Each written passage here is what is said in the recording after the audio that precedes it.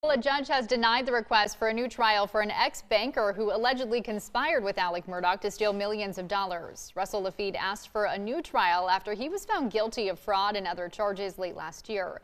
He says the late dismissal of 2 jurors contributed unfairly to his guilty verdict.